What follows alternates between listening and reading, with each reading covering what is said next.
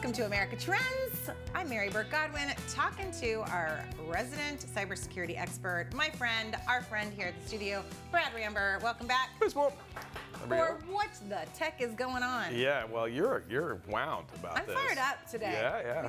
We got a big topic today. Well, first I want to ask you how you are. You doing good? I'm splendiferous. Splendiferous. Oh, okay. That's a good one. Busted out the SAT words on this one. Yeah, you did. Yeah. That was your song that we just heard. By It was Car Chase. Yes, made just for our segment here on America. Or Mary's birthday song, we call it.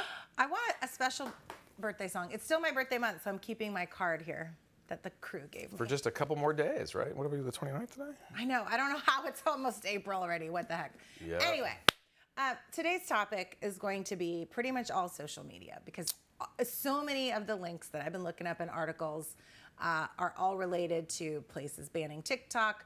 And then I just heard today, which you haven't even heard this one, but Utah is trying to ban all social media. Oh, I heard. Yeah, for 18 and up. No, 18 and below. I'm sorry, 18 and below. Yes, thank you. What would I do without you, Brad? So let's talk about this. So let's talk about first, well, France is banning TikTok, WhatsApp, and Netflix from state employee phones. They're starting with that. And I was like, okay, I get WhatsApp and TikTok. Well, I get TikTok for sure. WhatsApp has really been just a communication, but I guess because it's on a state distributed phone, they're thinking maybe not, right? Well, yeah. So the thing is with WhatsApp, it's owned by Facebook, right? Meta. One of those. Yeah. Pick one. Pick a name.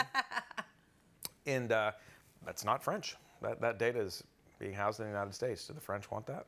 Got it. That is a communications platform on a government device. Who knows? If somebody prefers to communicate that way, just because they're more facile with the software, they understand it better, then are they conducting state business on a foreign-owned platform? Who can see that data? How would that influence a political outcome or a Department of State grade sort of conversation? And a lot of people use it to message people that do not live in their same country. Sure. It's free. That's exactly what it is. Right. So that there could be some question marks there. What I was curious about with that one, though, is it's also listed Netflix. And I thought, what's the problem with Netflix? Why can't we stream a few shows? But if it's on a state-distributed phone, what's up with that? What the tech with that, Brad? It could be about data consumption.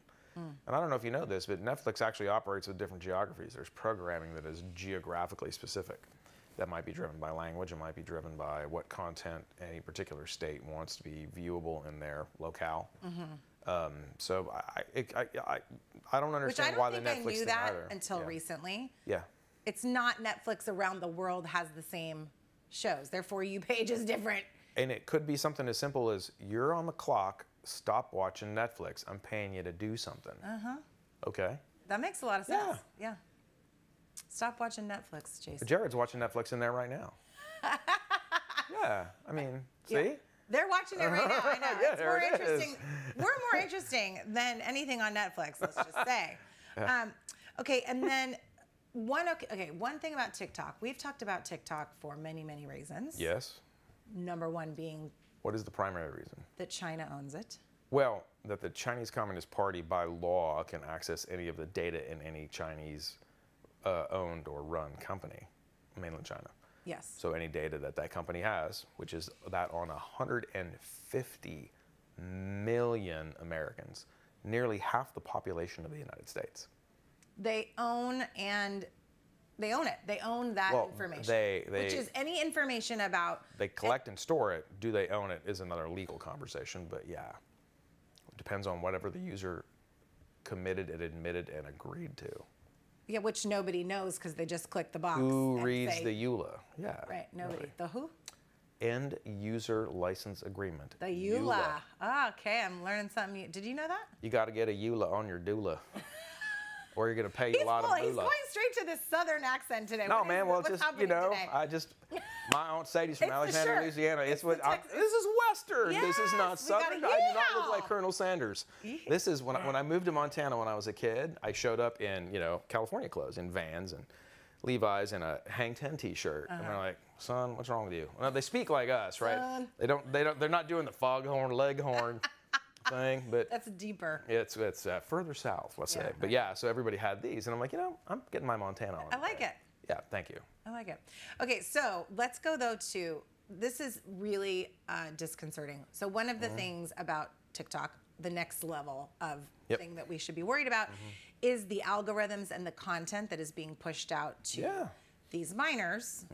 Well, anyone really, it doesn't need to be minors, but particularly suicide and incel videos. Now, incel, I was just looking up the meaning of that. Yeah, you got that one? I got that one. That's dastardly. It's involuntarily celibate. Involuntary celibate. So there is a group of boys, guys, men. Girls won't pay attention to me, therefore I'm going to hate them. Yes. Which I believe the shooting in Santa Barbara, there was a young man who shot up some sorority girls. My former alma mater, or my alma mater. He identified as incel, and that was his big thing. He shot these gals because he didn't have a chance with them, and they weren't going to look at him. So this content that's being pushed out is within the first, because there was a, well, maybe you know this, or you read this, right? You tell it. So the content about what again? The incel is being pushed out to them. Well, you know the phrase doom scrolling. Why do we keep looking?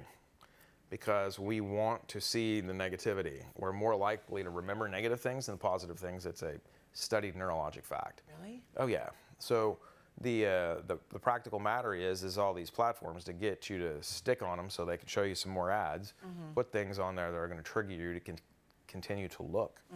And that varies from other people. And you know, my family, we pulled the news out of the house for years to manage mood. It's crept back in because of devices. And I probably spend way too much time on it myself. And I notice what it does to my mood. And depending on what time of day you're looking at these things, that stuff matters too. Like with the Utah thing, they want to, I think, block its use from 10:30 p.m. to 6:30 a.m. So people will actually sleep instead of doom scroll. For all ages? Yeah. So the content that gets put up, they're simply looking at what people go to get. And this was the problem with the AI with the ChatGPT thing. I think it was Bard, B-A-R-D, the Microsoft tool. Oh yeah. They put it up, and all of a sudden it went into some of the dark recesses of the internet and pulled really ugly things up and issued those back to the Inquisitor that was, you know, asking the Bard, one of the AI tools, whatever it was, the questions. So if you write about it a lot, does that mean that it is the dominant thing? No, it just means it's written about more. Why is it written about more? Because that's what people want to see. And the algorithm's serving it to you because they know that's what you want. Because they know it gets pulled up more, and they figure it's more likely to be seen. So they're trying to jump on that. It's like hit records. Why is the song a hit? Well, it sounds good, or some people just decided they liked it, even though it might not sound that hot, and then it becomes like a popular thing. It's the Swallows to Capistrano. Everybody's turning a direction. So the Capistrano is just an hour north of here for all of you non-Californians. Hour, you think? 45? Nah, yeah, 30 minutes. Okay. And not far. So I have a question about the banning of TikTok or social media before kids are 18. How in the world, they're saying, oh, a parent needs to sign them up and have their permission. How in the world are they going to know? Because right now it's currently 13. How do they know? You know, is this where facial recognition and thumbprints or something is going to come into play down the line? Because they're going to be able to say, okay, I know that Mary Burt-Godwin has these eyes, and I know that she's of a certain age because she talks about her birthday all the time. Birthday! So then they'll know, you know, is there going to be a time when people are going to know how old somebody is just by when they're looking, you know, their facial recognition? It's entirely possible, but that would all be predictive analytics and would not be totally reliable because biologic ages and aesthetic outcomes they're not one-to-one correlations. So like as a scientist, that's going to be a tough one. But no, what's going to happen is parents are going to have to take those tools off the devices of their kids, or they're going to have to go up with the end user license agreement, and I certify that this person is below 18 years of age, and therefore by the operations of the state of Utah, it will not function between these hours as set on the phone. And then people are going to try to hack the timing on the phone, and then the telco provider is going to have to make sure the timestamp, it's the whole thing.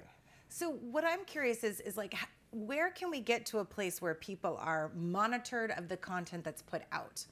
You know, that's like this wild, wild west of anything can go out there. There's no way to police this or monitor it. This is what is so scary to me. You've gotten to the core of the human condition. Yes. Never let the facts stand in the way of a good story. Okay. That's what our species wants. Right. Don't care about facts. I like a good story. We want a good story. But then with the web, anything can be a good story and anything can be put up there, and there's no way we can say it's monitored. Yeah, just because you wrote it down doesn't mean it's fact. But also, it's not just fact, it's just the content is so dangerous. And there's your song. That means we're out of time. Yeah. I think we should just get another one together and keep going because you're not ready to get out of the saddle. I'm riled up. Next time, more riled up with Brad Rambur on American Trends. Continue watching. We'll be right back right after this quick break. This is our dance break. What?